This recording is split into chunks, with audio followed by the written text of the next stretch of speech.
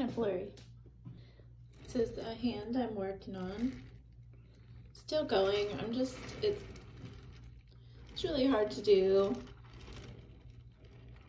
I have a toothpick in there. Trying to find some depth in the nails. My camera is not focusing very well.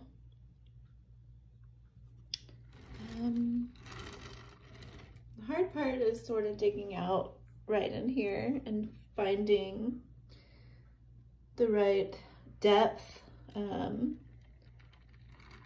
Looks a little bit too thick. And then I'm not sure if I should take away from this part, which would change everything else in the front, or dig deeper here. I think the answer is to just dig deeper here. And the more I do it, the more I'm finding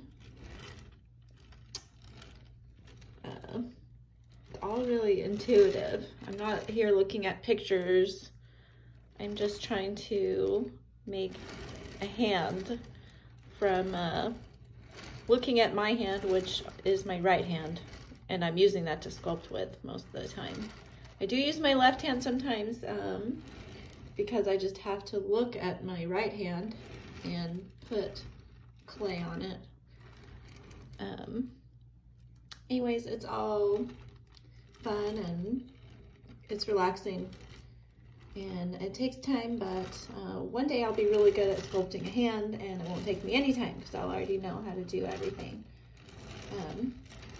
Anyways,